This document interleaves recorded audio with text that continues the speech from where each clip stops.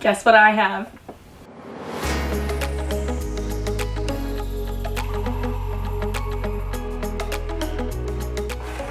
Ooh, that looks good.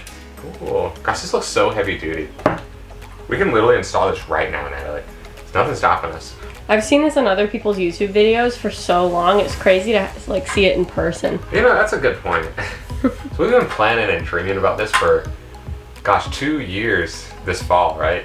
Yeah. So it's cool to see things like in our own living space. And oh, like here it is. Here's the Lagun table mount. I never thought I'd own one of these, but now I do. Neat. Very neat. Sweet. They give us some free 1/2-inch board. Oh, is that the table? Yeah, this is the table. It fits perfectly on there. Look at that. Nice. So you get that side and I get this side.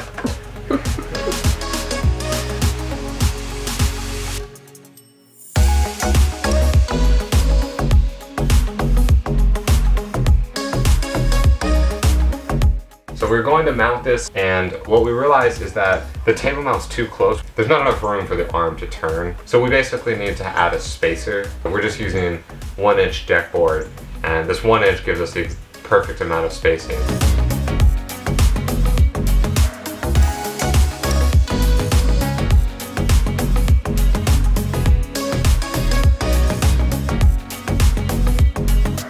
This is gonna be our table at our dinette.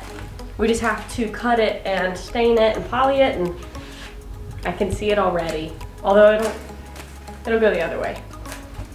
So yeah, I can see it already.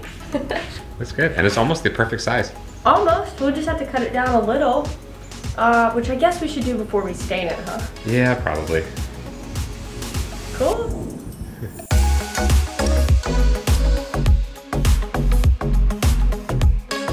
That's a nice looking table. So is that the new brush? No. Okay. I was gonna save the new brush. That's probably a good idea. Yeah, this brush is crunchy. It has so many layers of hardened poly on it. And why is that? Because I don't wash it off. There's nowhere convenient to wash it off, and it really doesn't help.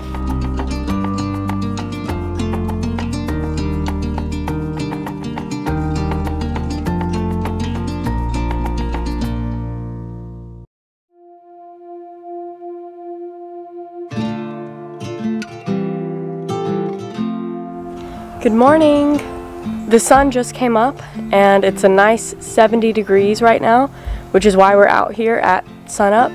We're trying to get a nice full day of work in before it hits 95, which it's supposed to later today. And by full day, she means until lunch when it hits 95, and then we'll probably go inside.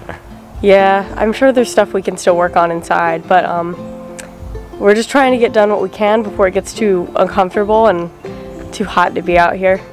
But we might have to press through it because we have a lot of the build left. Well, we have something fun to show you guys. Yesterday, while Natalie was editing, I did a little side project on my own. So we now have seat cushions on our benches. So it looks so much better, and it actually is nice to sit on. And before it wasn't bad, it's just like a wooden bench, but now it is just right. Jamie did an excellent job. They're so comfortable. It's 3 inches of foam, and I really like the fabric that we picked out. I just can't wait until we have a completely finished dinette, which we are so close to having. The last step, I think, is to install the tabletop, which should be ready for us now. So we're gonna go check on that. Can I touch it? Yeah. Ooh, that's nice. It looks really shiny. It is shiny. It's very smooth. That's our dining room table. I know, it's so nice. God, I'm really happy with it.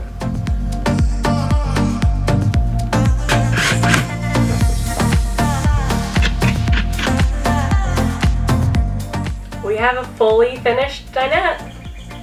I cannot wait to eat lunch out here, but it's 7:30, so I am gonna have to wait a little bit, but it's so cool. I really like the table mount that we picked out because it doesn't have any legs. It's mounted to the wall, which means there's nothing to hit your knees on whenever you get in and out. And it's a little bit adjustable. So if you want to pull it closer to you or push it away, you can do that, or you know, just have it in the middle. And if you want, you can actually remove this top and flip it around and put it so that it faces the other way, which is not much of a change, but it will be really nice if you ever really want to sit at a desk facing the window. So it's nice to have the option, but mostly I'm just so excited to have a completely finished portion of the bus. If you think about all the different rooms you would have in a house, this would be our dining room, and it's done, which is so crazy because I'm just sitting in rubble around us. So we have a lot more to go, and I think the next thing we're gonna take a crack at is wrapping up our DC electrical setup.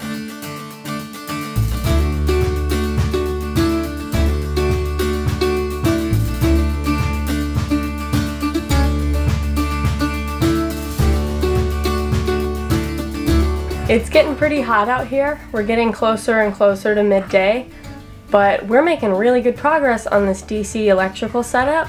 And our biggest motivating factor right now is that if we can get it all hooked up, we should be able to run the fans when we eat lunch in here today. So we're really gunning to get it done soon. We have our first 2 fuses. We're working on hooking up the batteries right now. Jimmy is really kind of taking the lead on this because he wrote up our electrical diagram and knows where we want to put everything. I'm trying to be a pair of helping hands here. We had to buy huge 4-aught gauge cables for our batteries because we're using a 3,000 watt inverter. So we found these huge cables. They were really hard to find, but we found a seller on Amazon. Yeah, we didn't have to worry about cutting or crimping them. We just bought them already crimped from a predetermined size from Amazon, and it worked really well. You ready? I'm ready. Oh! It's on! It's on! Oh, that feels so, like, I mean, the air feels nice, but like, just the idea, just the fact that we got it working is nice. All right, I'm gonna go turn one off back. All right. Yeah. We did it! We did it. Jimmy did it with my help. Yeah, Natalie helped a lot, so thank you, Natalie. Thanks for taking charge on it. It's like such a tremendous like feeling of relief to have it working. Yeah, I know. Gosh, feels good. It's another thing that we can enjoy. We have the dinette, which we put the finishing touches on today, and then now we have our fans, and we can hook up all the other things too that are DC. We could bring our refrigerator out here if we wanted. So I guess next, I mean, we'll probably break for lunch, but after that we can probably go ahead and switch the lights from the portable battery to our permanent DC fuse box. And then the lights will always be hooked up. Yeah, that'll be cool. I didn't put that together. I know, right? Like, we're so used to using the yellow one that we're not used to the main batteries, but yeah, we can hook it up. That's so nice. So then we never have to come out here and bring that battery again. Like, it'll be hooked up and we can just turn it on whenever we want. Wow. It's a good feeling. It's pretty cool. All right, let's get some lunch. Yeah, let's get some lunch.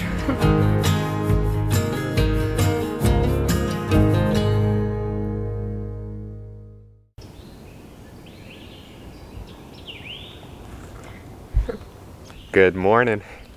It's the second day that we're trying to wake up earlier, and it is, yeah, it's going. It's nice once we're out here. It's just kind of hard to wake up when it's dark outside. Yeah. So we're kind of taking a longer breakfast than normal, but it's still pretty early, so we're gonna get started. It feels really good out here, so we probably have a few hours until lunch, and then we'll kind of reassess then. I think the high today is supposed to be like around 95 again. Right now it's like 70 degrees, so it's perfect. I think it's worth waking up, but we'll see how we feel after a couple days of doing this. So we came out here last night so that we could put a coat of paint on this panel, which is gonna go inside of one of our dinette seats, and we're gonna use it like a little wall and put the solar charge controller on it. We want it to match everything else, so we put a coat of paint on it last night, and it should be ready to flip over and paint the other side right now. So now that Natalie's put on that last coat of paint onto that board, we'll let it dry. And in the meantime, we are going to try, keyword is try, to install this puck lock. So we picked this up yesterday, and our plan is to put it on the front door. That should add enough security for us where, you know, we're comfortable enough. You know, everyone makes the joke that Doesn't matter how many locks you put on your front door, you can always just kick out the panel underneath and climb in, especially for a bus, but I feel like everyone deals with that, so we gotta do what we can. So we're gonna add the puck lock now. When we originally bought the bus, the previous owner had a chain lock up here. We haven't really needed a lock since we bought the bus, but when we hit the road, we really want to have one. This chain lock really isn't very secure because someone with a Phillips head screwdriver should be able to remove this part of it. So the puck lock will definitely be a step up from that.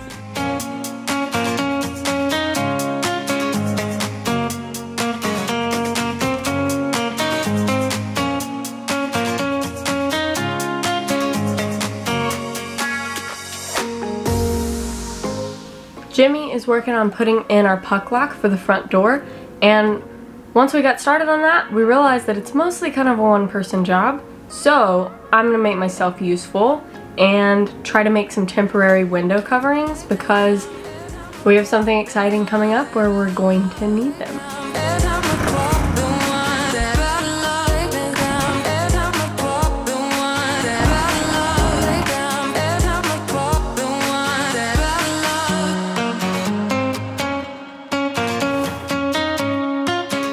We are living the dream. We got all 3 of our doors have fresh locks installed.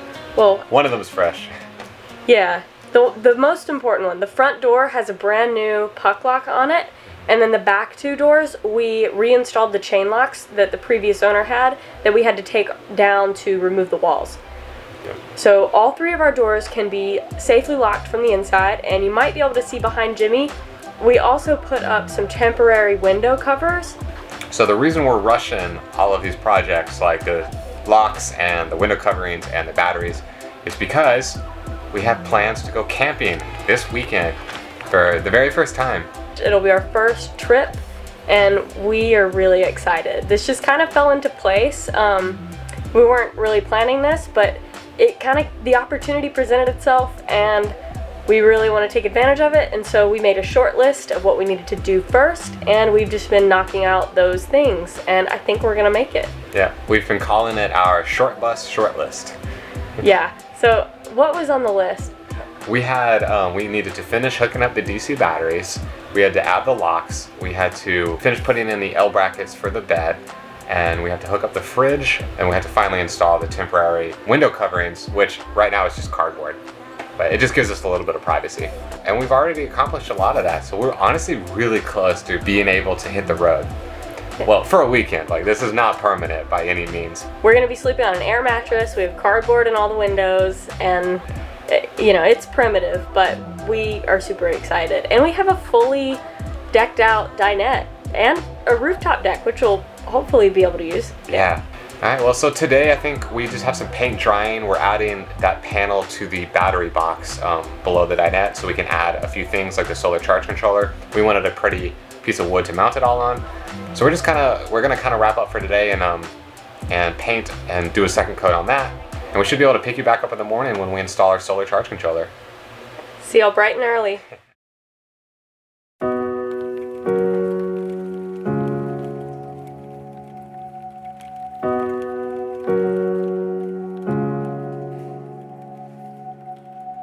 Good morning, everyone. Hope everyone's having a great start of their day. I know we are. We're getting started today with our solar charge controller setup. We cut out this panel the other day and painted it so it matches our dinette bench. We're gonna install it, but before we do that, we're gonna attach our switches, our charge controller, and our WeBoost module onto it. So all we have right now is our solar charge controller, our inverter switch, and our WeBoost. So we have everything measured out. I think we're gonna drill some holes and make some cuts.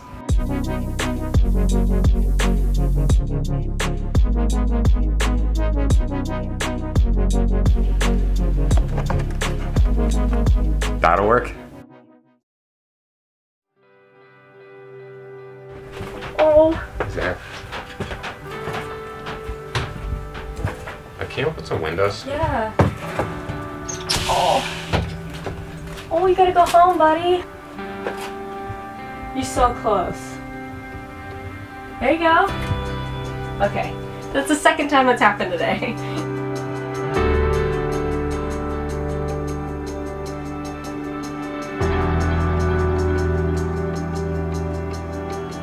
Alright, so we just finished installing the board with the solar charge controller on it. We decided to put it on the left side of the bench so that it would be facing this cabinet hole here. Basically, we did that so we could read all the monitoring from the solar charge controller and we can reach our switches from this one location. We mounted it like 2 inches off the ground, and then it has like an inch or two above it so we can run cables really easily to these switches and to the solar charge controller. But I mean, long story short, we've got solar power now. For like the day and a half that we ran it without solar power, we dropped them down to about 95%. And when we hooked up the solar charge controller and the solar panels, I think it took like an hour or two, and they were back up to 100% already. So I'm really excited about it. It's the first time we've ever used or owned solar panels. They work really well from what I can tell. I'm really looking forward to this weekend when we go camping, because we'll probably be under a lot of trees and we'll get to use a lot more of the battery and hopefully drop it below 90%. So we're getting really close to finishing getting ready for this camping trip, so I think we just need to wrap up a few things and we can call it done.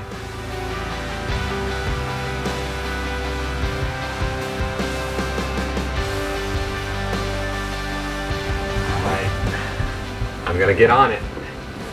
Oh, I'm taking off my shoes. Oh gosh, I don't want to pop it.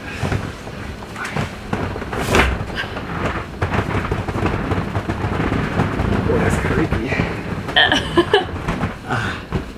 This is nice. Yeah?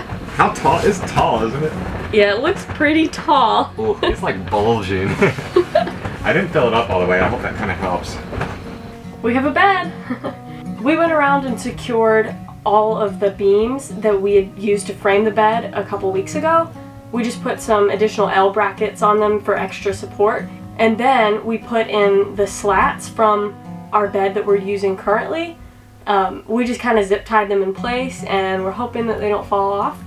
And we have an air mattress on it right now, which will work for this weekend. It's so cool how cozy it is. It's like a little loft back here. And also with the window coverings up for privacy, it's made it a lot cooler. And then one more thing, we have a jerry-rigged set of curtains. We can attach it on the other side of the bed. It's just a sheet, and you can pull it across and have curtains so that this entire back section is private and can't be seen from outside the bus. So it's nice because there's plenty of room to stand in here and change clothes, and then also the bed is hidden from the outside. Alright, and the last thing we had to do was hook up the fridge DC port, which was pretty easy. I mean, we already had the wires run and we went ahead and connected to the DC fuse block. So we'll be bringing out the fridge later today. But I think we're done with our list. We've done everything that we need to be able to get on the road for at least 2 days. So we'll see you guys next week and we'll let you know how the camping trip goes. Hopefully it goes smoothly, but we'll let you know next time. Yep. Well, thanks for watching. Bye.